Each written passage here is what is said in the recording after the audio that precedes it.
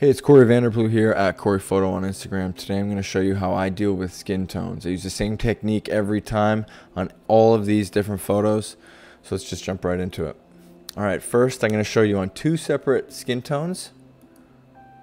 And then I'm going to show you the same technique on this very colorful image. So let's just jump right into it. So first things first, I always save my layered files in the same way, just to keep things nice and organized. You see I have my crop at the top, my grain, my tones, my skin, and then any liquefying on a layer I did before. So let's just pop these off, take my grain off, my tones, and the skin, and you can see the 3 steps that I take. But right now we're just dealing with the tones, so let's jump into that. How I deal with my skin tones is the same every time. The first thing I do is I make a brightness contrast layer and I crank it full. You can see it made a big difference. But I feel like I would like it to go further, so I always take it further. My second layer of contrast usually is cranked out full, or somewhere around the 70-100%. You know, it's always contextual, but for this image I did it full. And then underneath you'll see our darks are just a little too dark and our lights are just a little too light as it goes with contrast. So what I make sure is I'm underneath the brightness contrast layer and I create a new curves layer. I make one for the lower mids, so all the shadows are brightened. You always go a little bit over because we're going to be subtly painting this in. And then I invert the layer, which is just Command Delete. From there I make another curves layer and I bring down my highlights. So I can just see that where it was a little too bright, I brought that skin tone back. See, it's darker everywhere else, but I just go a little bit further. And now what I do is I invert that one as well. And now I take our B tool, our brush, and on a very low opacity, somewhere around 10 to 12, you just want to paint it in. Paint it in where it just got a little too much. This image is more on the dark side, so you'll see that brightening this image is much more important, especially around the hair. You'll see you lost some in the eyes. And you want to use a big brush with a low opacity. Paint in the eyes here. Nice big brush. And then where it's dark, just make it a little bit brighter. All you want to do is make the photo nice and even. You can already see it's a big difference. A lot more even. Okay, once those are done and you feel like it's very even, you can notice the skin tone's a little bit too vibrant, a little too red. So what we want to do is add a new hue and saturation layer and just bring that saturation down until it is around her normal skin tone. Somewhere around 40 looks good. After that, we're going to add a color balance. You see there's a little bit too much red in her skin, and red just isn't the most complimenting. Most people are trying to get red out of their skin unless it's in their cheeks. So what we do is bring a little bit of cyan in there and just a little bit of blue. It's not a crazy amount, but it's just enough to bring those skin tones back. And if you know, photography is all in the details. So if you're just getting rid of that orange and that redness out, that's all you need. You might want to play with it a little bit to the extremes just so you can see the subtlety, but it's really all you need.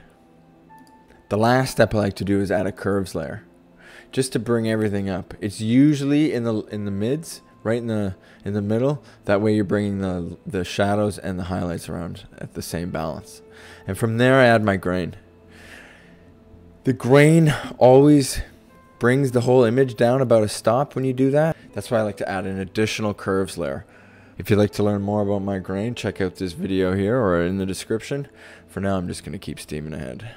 Alright, next. So here you'll see I have the exact same file structure, except I have a couple added folders for the background. But let's just take those off and just jump right back into the tones again. So here we go, brightness contrast. Again, another full brightness contrast layer, cranked full. And then another brightness contrast layer.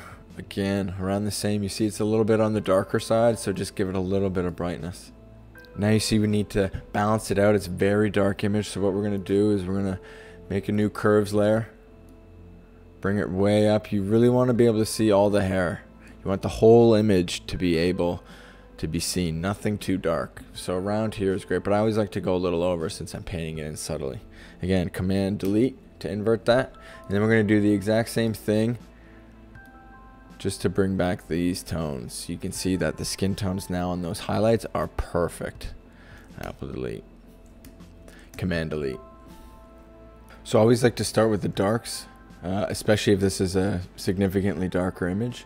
And you just take a low opacity brush and paint it in.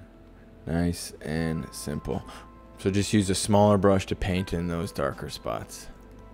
Coming up here, you see it's a little dark here in the shadows. I don't like it to be that dark. So just kind of chip away at it. Just nice and easy. Same thing in her eyes. Just a little bit of a boost. Just enough so you can see those colors. That's great. Just brush it in. Nothing overly dramatic. Just enough so you can see her eyes. And then what you want to do is you want to go to our other curves layer and just paint back where it was a little dark. This is a little bit strong. Again, you want to puff it in around 7%. It's got to be subtle.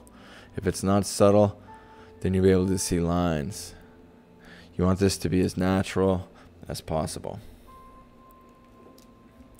Okay, from there, you want to spend about 10-15 minutes per layer. You'll get better at this, maybe 5-10 minutes, but as you see, it's nice and balanced all the way around. From there, we go to our same hue and saturation. New hue and saturation layer. And you want to just bring this down to the same skin tone as it was before, something close. This seems a lot better even if you flip it on and off. Much closer, less vibrant. And then from there, you want to take your color balance. Again, color balance is right below hue and saturation. And you want to just take a little bit of the reds out and a little bit of the yellows out. Nothing crazy. I kind of like how it affects the background too. Adds a nice coolness to it. And then from there, you add your curves layer. And then you can toss on your grain. Look at this. The skin looks fantastic. All right, last one. This one's a little bit of a more fun one with a lot of color. But again, take the grain off. You see our skin layer is still the same. You just clean that up. If you want to know more about skin, check out my other video here or look in the description. And I really break down how easy it is to get perfect skin like this. But again, add our contrast layer. We got 100%. Add our second contrast layer around 63% because it's starting to get a little muddy here. And then I just add my other boost layer to bring the hair back. You see we did some in the nose here as well, just to bring back those shadows so it's a little bit more even. And then the darkness, the skin tones held up great here, so I don't really want to darken anything, but what I did is take that same layer and just paint in to darken down because it looked like it got a little washed out here. So all you want to do is just darken that out. Otherwise, everything looks great here. I don't really want to mess with it. Again, the same hue and saturation trick. Bring it down to make the tones of the skin to look a little bit more even. This was getting very yellow. So again, your saturation is generally going to come down around 25 to 35. This is right in the middle. And then next is the color balance. Here I went a little off the grid because it's such a yellow image. What I did was take the same color balance, the same trick, but I cranked the cyan all the way to the left and I cranked the blue all the way to the right. I inverted the layer by holding Command Delete and then I painted it in. I'm going to go a little heavier brush here, maybe something around 50%, and just paint in the blue. And you see that blue that is usually getting rid of the reds is really helping out our yellows here, and it makes an amazing tone. And this just balances out the whole image. Just this one tiny little layer balances everything out. Now we're going to add our curves layer just to give it a little boost and kind of even everything out. Add our grain, and then one more curves layer. You can see, very simple. I'm just going to blast through it quickly one more time here. See our tones here all stem from brightness contrast. Once you add your brightness contrast layers, you add your curves layers to balance it out in your lower mids, and you bring down your highlights. Then you add your hue and saturation to bring your skin back. Add color balance just to get rid of the reds or to balance out the yellows in this instance, and then add your curves. It gets really repetitive, but once you get into this rhythm, it becomes very simple. Let me show you this one more time. Brightness contrast layer. Take your curves layers to balance it out. Bring down your hue and saturation. Add the color balance to get rid of some of the reds. And boost your curves. Simple. One more time. Bring up the contrast. Really hammer it out of the park. Curves layers to balance the whole image out. Hue and saturation to bring the skin tone right back. Add your color balance to get rid of the reds. And then add your curves layers. And there you have it, guys. You're ready to export. If you want to learn how to export, check out this video. Otherwise, thank you for tuning in. My name is Corey Vanderplu at CoreyPhoto on Instagram. If you have any questions, feel free to leave them in the comments. Happy shooting.